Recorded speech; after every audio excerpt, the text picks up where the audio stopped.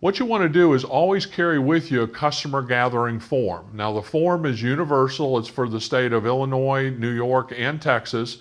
It's available in your power zone, but it's also available on this website under the form section. You can click on that, print some of those off, and I suggest that you have a form with you all the time. Keep them in your car, keep them in your purse, keep them in your back pocket, wherever you can have easy access, because you never know when the opportunity to sign up a customer presents itself.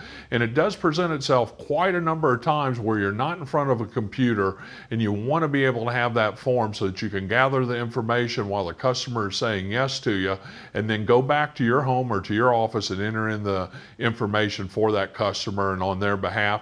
And then don't forget, immediately third-party verify that customer.